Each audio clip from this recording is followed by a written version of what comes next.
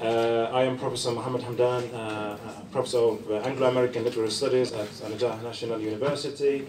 And today, I'm really pleased actually to welcome very special guests from the US and our university as well. This panel actually is entitled Censoring Palestine, the Political Economy of Zionism and Neoliberalism. And with the session will actually start with Mamyrah Prosper, who is a postdoctoral fellow at the Institute of Research on the African Diaspora in the Americas and the Caribbean. Today she's actually going to speak to us about the neoliberal turn and empire-making occupations in Haiti and Palestine. Please, are you ready? You want to stay in there or do you want? I can stay here. Okay. I can use this. I may just stand up just to... Oh, yes. Sure.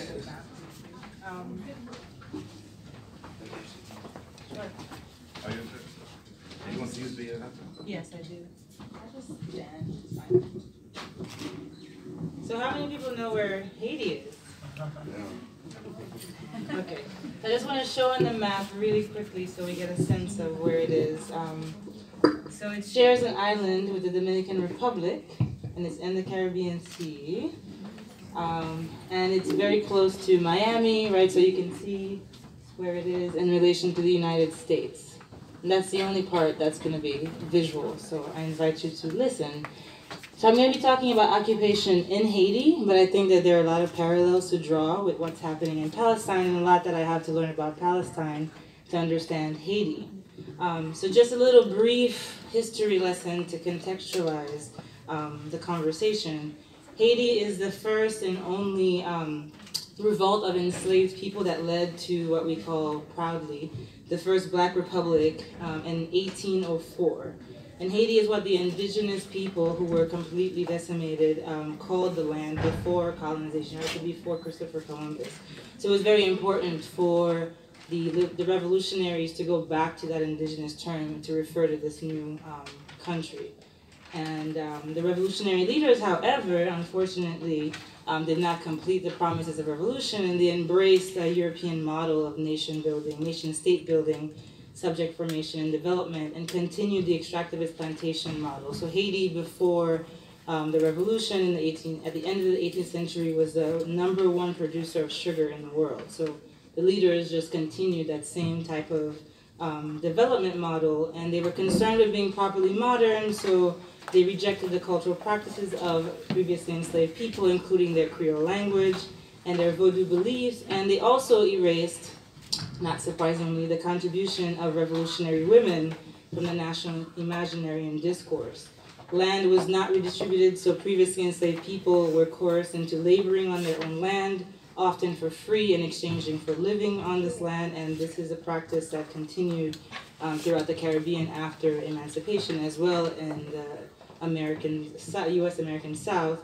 And education remained a privilege for the quote-unquote post-colonial elites. And colorism was very much entrenched, so the same types of racist practices that had been under colonialism continued in the post-colonial era, and the sons of the colonialists continued to retain political and economic power. So I say all of this because it's sort of the same story, right, in the 21st century that's being repeated, and I want us to keep in mind the colonial legacy that continues to mark Haiti today and much of the world. So the century following the revolution was marked by militaristic regimes, right? So folks were very concerned about new invasions. So we continue to keep these very militaristic approaches to governance, and much of the country is marked by regionalism. So it's not until the beginning of the 20th century, in 1915, sorry, which if we think about the links with Palestine, right, the beginning of the 20th century, another wave of colonialism, that power is centralized in the capital of Haiti, which is now Port-au-Prince, under U.S. occupation. So we moved from the French occupation to the U.S. occupation, and the U.S. occupied much of the Caribbean at that time, dollarizing those economies and leading to U.S. hegemony in the Americas that then, right, tells us a story about U.S. becoming a world power. And the U.S. occupation, just really quickly, because much of what Haiti is experiencing today in today's occupation is directly the result of this occupation in the early 20th century. They imposed apartheid laws or Jim Crow laws that exacerbated the racial tensions between Haitians, so essentially separating the U.S. troops that were predominantly white men from the U.S. South from Haitians. And it allowed for foreign ownership of land. It trained a new Haitian army to help build and secure the roads that would lead to the plantations of rubber, for example, that supplied tires for warring Europe. So we can see some of the connections here, and obviously to control insurrection. But most importantly, the occupation established a development through indebtedness model that shapes Haiti and much of the post-colonial world, foreshadowing the practices of the World Bank and the IMF today. So essentially the US loans us the money to purchase their US manufactured goods, right? And then we have to repay them interest, and we're consuming their goods, right? So just think about that. And so I want to note that the US presence in Haiti was encouraged by some factions of the Haitian elite who sought to consolidate their own power and to enjoy cosmopolitan lives, right? The good life in Haiti. So I want us to remain critical of our so-called leaders who often collude with the colonizers. So 100 years later, Haiti is still under US domination and I will say US colonialism.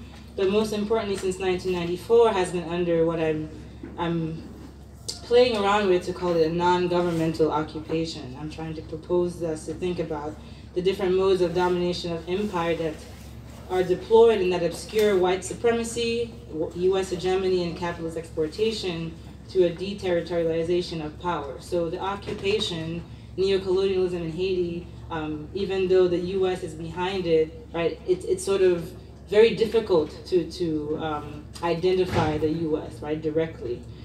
Particularly because it's being basically on the ground, you see the UN, right? And so I'm going to sort of break down what this occupation looks like. And what is most obvious, and I think also in the case of Palestine, right, is the presence of military violence, right? And in the case of Haiti, you have the United Nations peacekeeping troops.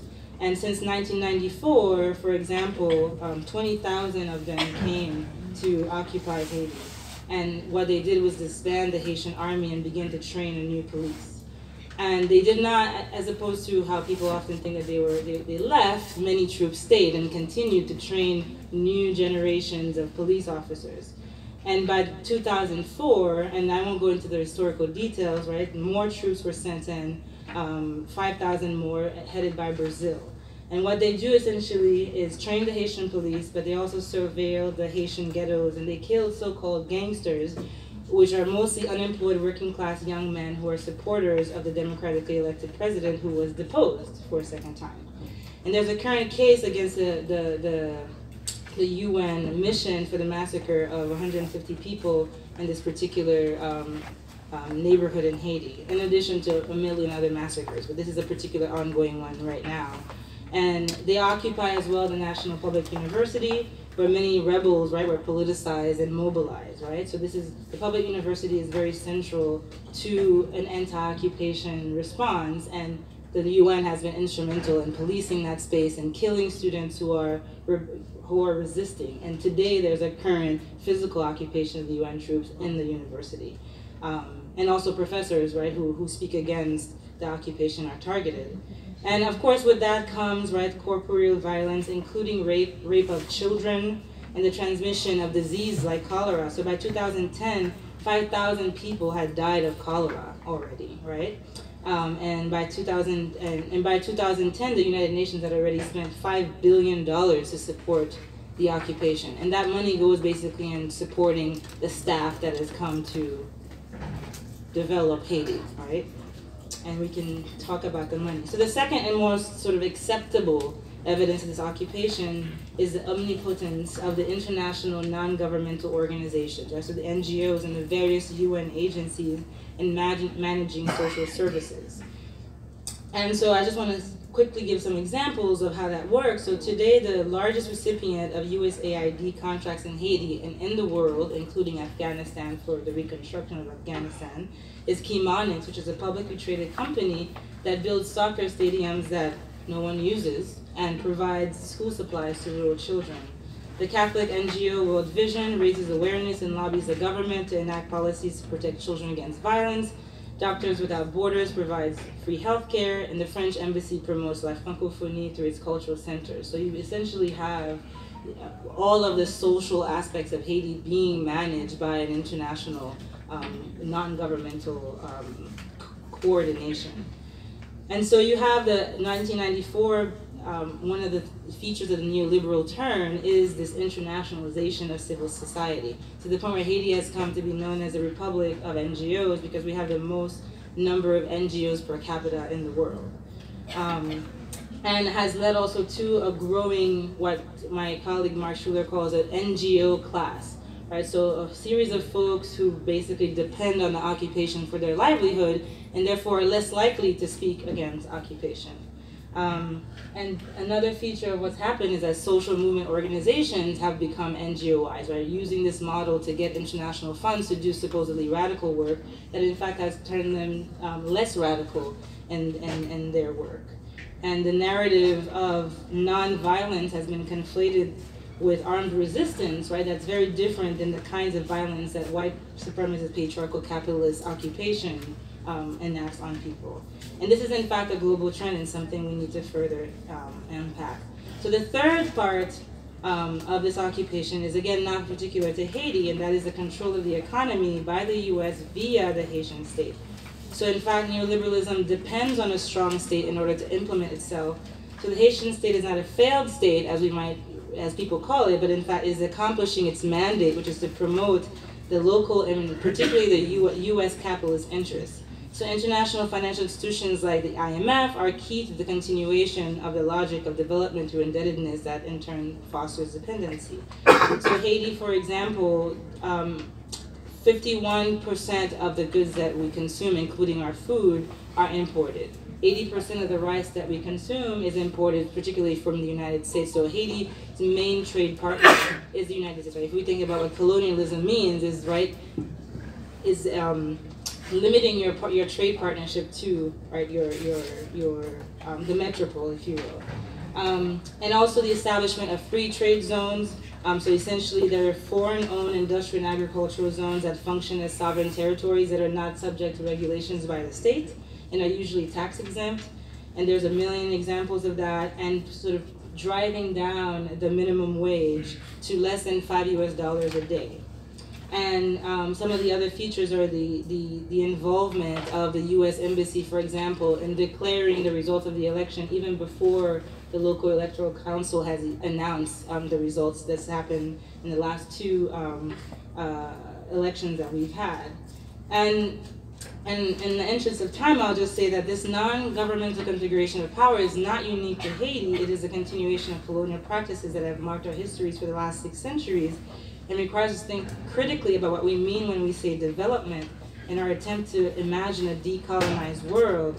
So we, those of us supposedly invested in the pursuit of social justice, need to think and organize beyond our borders and regions, and linking Haiti to Palestine does that work. So from the people of Haiti to Palestine, I say, Yukawem, Yukawem, Yukawem. Thank you.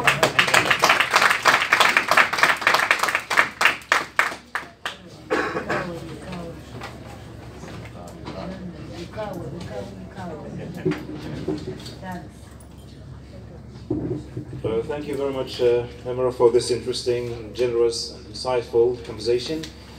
And I will actually summarize some of what she said in Arabic. For those who تحدثت في الواقع عن مجموعة من القضايا وتطرقت إلى مجموعة من أساليب الاحتلال والاضطهاد في جزيرة هايتي التي كانت محتلة في عام 1804 من الاحتلال الفرنسي من الفرنسيين. وتحدث كذلك عن حملات من الاستعمار استمرت بعد عام 1915 بعد امتداد احتلال الولايات المتحدة الأمريكية وظهور نوع من السيطرة غير مباشرة التي لا تتدخل فيها الحكومة في عام 1994 عندما بدأت الولايات المتحدة الأمريكية بتدريب البوليس الهايتي وكمان استحضار بوليس من البرازيل للسيطرة على الشعوب وقمعهم. وتحدث كذلك عن الطلاب والمدرسين في الجامعات الذين يعانون بسبب الكبت، يعانون الكبت بسبب الكلام. كلامهم، حديثهم عن الحرية مكبوت بسبب تسلط الحكومة الأمريكية. وتحدث كذلك عن موضوع مهم جدا وهو ظهور ثقافة الNGOs في جزيرة هايتي، التي جلبت معها نوع من الوعي تجاه مشكلة الجزيرة وسكانها والطوق للحرية. كذا منها مثلا ظهور كلاس، طبقة الNGOs. وتحدث كذلك في النهاية عن موضوع الدول الفاشلة، وهو مفهوم ظهر في أروقة الأمم المتحدة بعد عام 1990 في 1990. وبتحكي في النهاية إنه هايتي هي ليست دولة فاشلة بالمقاييس، وإنما هي دولة ناجحة، وإنما المشكلة هي الطريقة التي أو الأسلوب الاستعماري والما بعد استعماري الذي تمارسه الولايات المتحدة في هذه الدولة، والتي تحولتها إلى دولة مستوردة للموارد التي تنتجها في نفس الوقت. Okay, now actually we will move to the second presenter, Saliem Shehadeh, who is going to speak to us today about anti-colonial knowledge, General Union of Palestinian Students and Palestinian Diasporic Practice. So please help me in welcoming Saliem Shehadeh on the stage.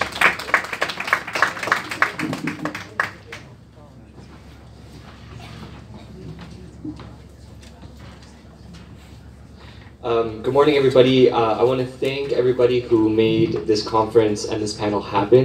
I want to thank Dr. Abdulhadi, Dr. Saed, Dr. Saida, Dr. Khalid, Noor,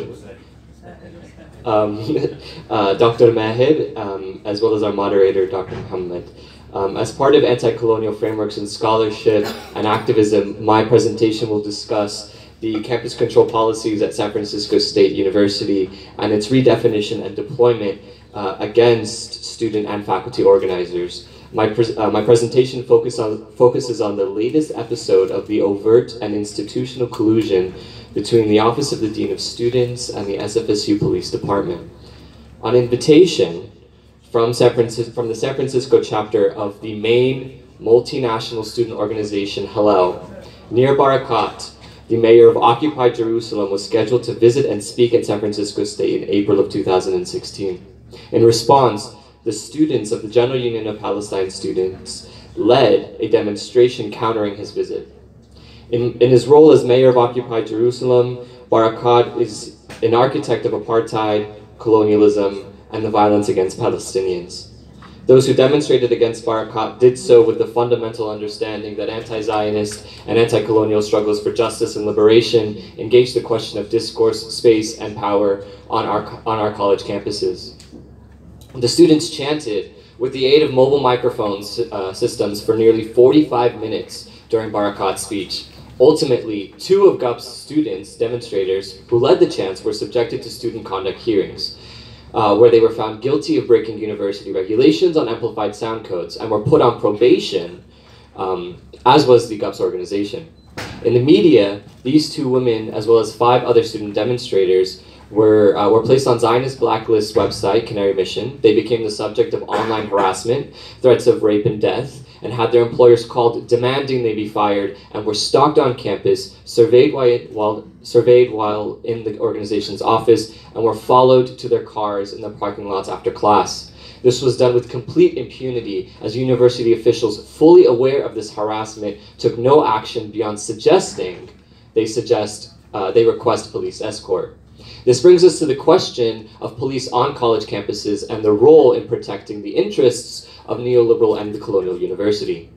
What is most important from the Barakat protest are the university administrators' discussions both before and after the demonstration.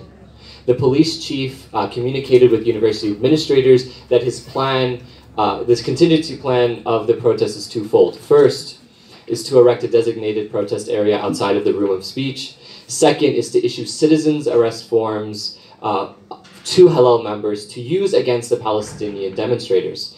It is police chief's second suggestion to issue citizens' arrest forms that lays the foundation of escalated and institutionalized police collusion within the operations of the Dean of Students.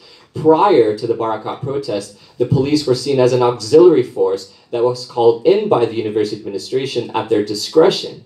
Yet the newly implemented campus control policy put in place because of the Barakat protest included a 5-step intervention guideline that requires the police to be present at every demonstration.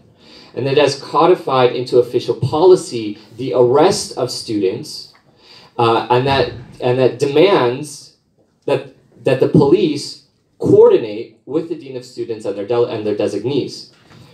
That summer, the Office of the Dean of Students and the University Police Department held department-wide joint training sessions of the new regulations where they used the example of the Barakat protest. This raises the question, again, this raises the question of who will conduct these arrests. So the Dean of Students has already noted in public forum, campus-wide public forum, that if the police find no legal reason to arrest demonstrating students, the Dean will send a designee to conduct the citizen's arrest. Those who will be tasked with the charge are mid-level staff, those whose contracted jobs are to help students navigate the resources of the university, but whose employment has been co-opted for the use of student surveillance and policing. And so this raises the issue that if ordered to arrest students, will these individuals comply? Will they resign in protest or not comply and be fired for insubordination? Such questions are intrinsically rooted in the neoliberalism of the university. For example, what we know from Freedom of Information Act requests that are linked to the lawsuit that is attacking Dr. Abdul-Hadi, the San Francisco State University's president's emails regarding the protest note a conversation that happens between the Koch brothers and university administrators. And now the Koch brothers are multi-billion-dollar developers and Zionists. And they attempted in these negotiations to strong-arm the university into expelling the Palestinian students during their contract negotiations, and over a $1 million grant. Let me repeat this. I'm so sorry. I had it written, but I paraphrased. So we found that the Koch brothers, who are multi-billion-dollar developers and Zionists, had attempted to strong-arm the university into expelling the Palestinian student demonstrators during the Koch brothers and SFSU's negotiations over a $1 million grant to the university. The Koch brothers pulled out of their grant offer after Gups was put on probation and not expelled by the director of student services who conducted the student hearings. Soon after, that director was fired from the university in what clearly made him a scapegoat for the university from Zionist pressures. How this is made possible is that the employees of the Office of the Administrators are at-will employees that are not contracted or protected by unions, and so those who do not follow the line of that the university sets face repercussions, which include retaliation, firing, and placing them on blacklists from future employment at other respective universities. What this does then is raise the issue of labor and student rights, as the neoliberalism of universities have gutted hard-fought-for labor protections and has laid serious doubt that any member of the administration can fairly oversee any issue concerning Palestine and anti-colonial organizing and scholarship. Now, one thing that Dr. Abdul-Hadi mentioned in her speech was a Know Your Rights Fair. I know that we're strapped for time, but so what I'm going to do is, if those who are interested, we are leading a workshop at 1 to 2. And so if those who are interested, I can definitely talk about the operationalization of Zionism and neoliberalism during that workshop as it operated through the Know Your Rights Fair. Thank you.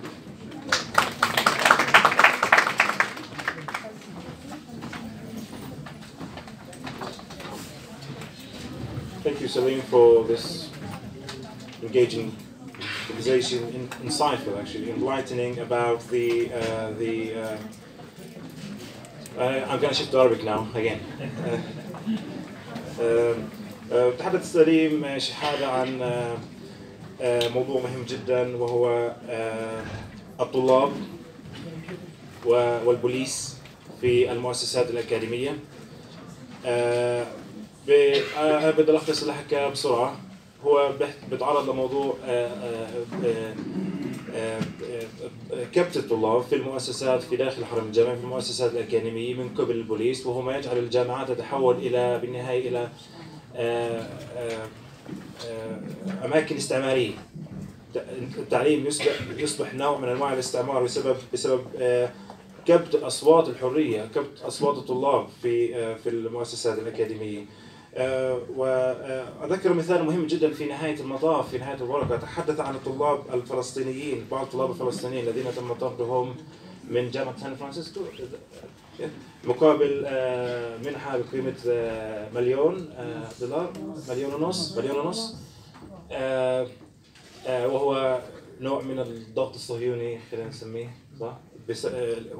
اللي اندفع $1,500,000 هو نتيجة أو الضغط اللوبي صحيح لإسكات صوت المعارضين الطلاب الفلسطينيين، خصوصا الطلاب الفلسطينيين الذين يفتقروا إلى اتحاد يونيون، اتحاد للدفاع عن مصالحهم، وهو ما يجعلهم في النهاية عرضة لمشاكل في المستقبل تتعلق بوظائفهم المستقبلية. Okay, thank you. That was really interesting, Salim. Now we will actually move to the third presenter, Jaime Veve. Thank you actually for teaching me this Spanish. I didn't actually know that J is pronounced as H in Spanish. Actually, Jaime Veve has been working for 40 years actually, as a labor organizer, and he at the Trustees Workers United, and he's now teaching at the University of San Francisco. Today he is going to speak to us about U.S. labor, Zionism, Neoliberalism, and Palestine. So please help me in welcoming.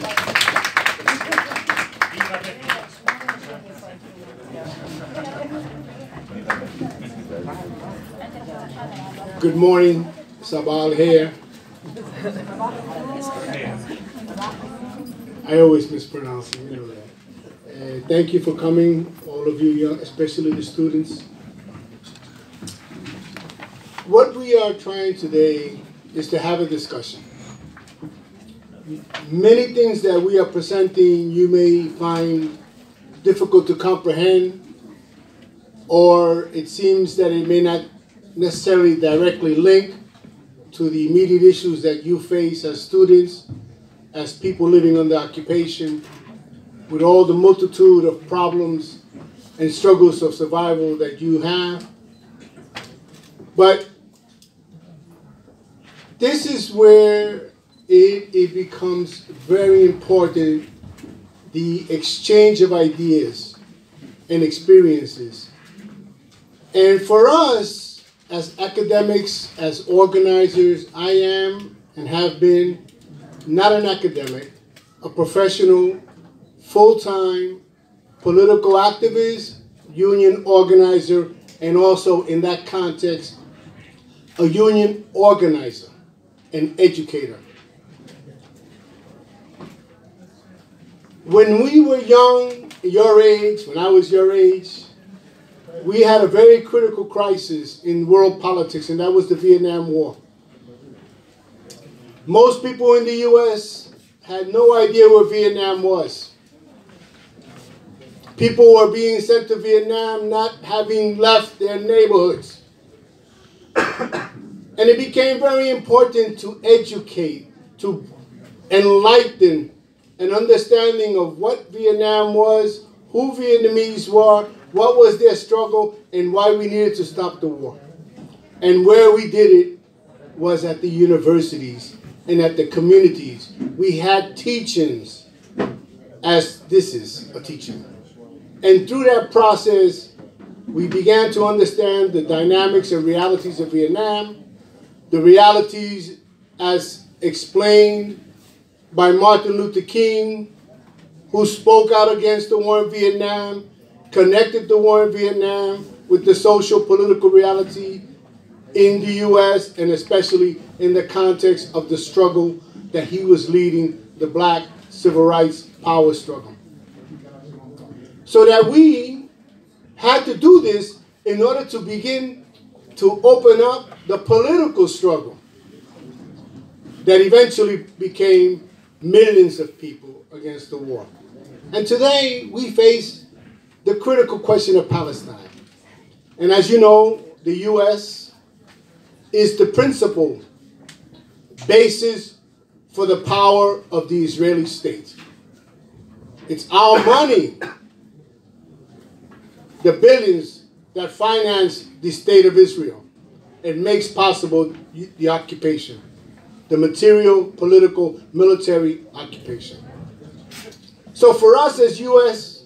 political activists, and many of us do not recognize the citizenship question, we are U.S. political activists. We have had to struggle how to overcome the difficulty of raising what is said to be the complex question of Palestine. It is so difficult to discuss Palestine. And I remember when I first started as a union activist, and I came from the Vietnam struggle, from the Puerto Rican struggle for independence, and also I was educated by the Palestinian struggle back in the early 60s. And when I tried to introduce the question of Palestine at our national gathering of our unions, the various unions I worked with, I was always confronted with the issue. No, you shouldn't be raising this issue. This is too difficult. This is too complex. This is not what the workers, our workers, want to know about. And how do you explain it? And you're going to be charged with being anti-Semitic. And what about Israel? I was always confronted, not only myself, but other political activists throughout various unions across the country. And the reason we raise this is because this becomes critical and why we're having this discussion. How to break down and educate the mass of people in the U.S. who only get a very distorted conception of the struggle.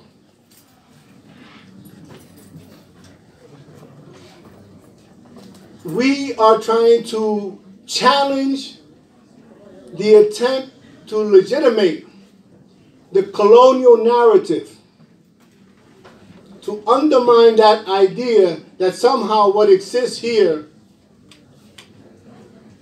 is justified by the fact that Israel is perceived to be the democratic state and the Palestinians are perceived to be